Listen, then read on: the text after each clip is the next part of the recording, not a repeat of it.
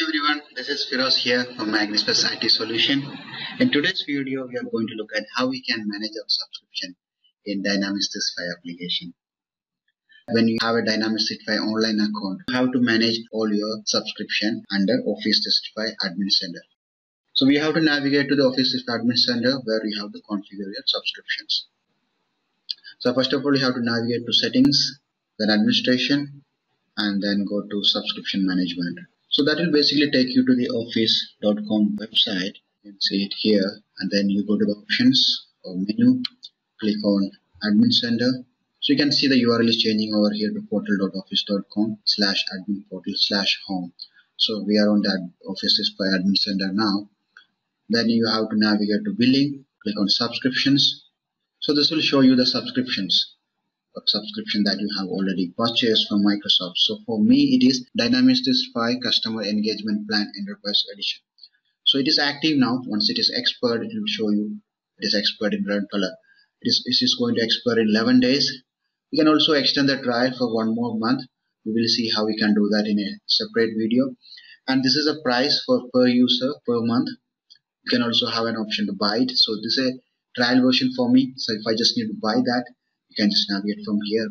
What are the more options available over here that you can see that, and what all the apps included in this package, you can see that Dynamics 365 for sales, customer service, field service, project service automation, and team members, enterprise edition, etc.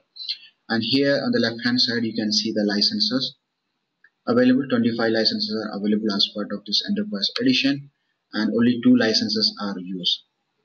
Then if you want to assign more users to the licenses, you can just click on assign to users. So where we need to add more users, and then we need to configure the Dynamics 365 licenses. We will see that more later on. For now, I'll just go back to subscriptions. So I have only one active subscription available now at the moment. Then if I just need to purchase more subscription, just click on add subscriptions. So that will show you a plethora of subscription available over here, which include Office 365 packages, Dynamics 365 packages, and all that. You can see the purchase services, Dynamics 365 suite, which contains many details over here. This is the one presently we have, and these are the components involved in that: the SharePoint, OneDrive for Business, Project Online, Microsoft Dynamics 365, and Social Engagement. The different packages available here: Dynamics 365 for Sales Enterprise Edition, $95 per user per month. Same goes for Field Service Enterprise Edition. Customer Service, same price. Social Engagement. Then comes Enterprise Suite, where you have Office 365 Enterprise E3. So if you want to see more details on any of this package, you can see it here or included on this. Just click on Learn More. That will take you to a different page of that particular package. From there you can get more detail, and also you can purchase. So we will see in a different video how we can purchase any of these services. For now, we'll just navigate back to the subscription management. So under the same billing section, we have subscription, then you have bills. So this will show you all the bills that is billed against your account. You can view them, select the duration, and then just click on view to see the bills.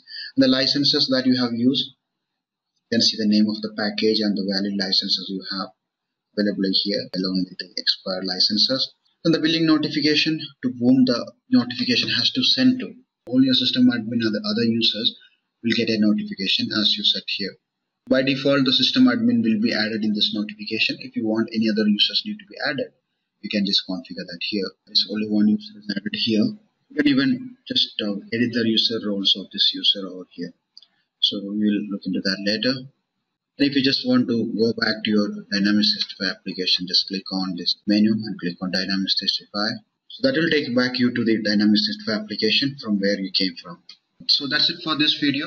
So if you have any comment or suggestion, please go to the comment section and put that there. So I'll be happy to help you. So thanks for watching.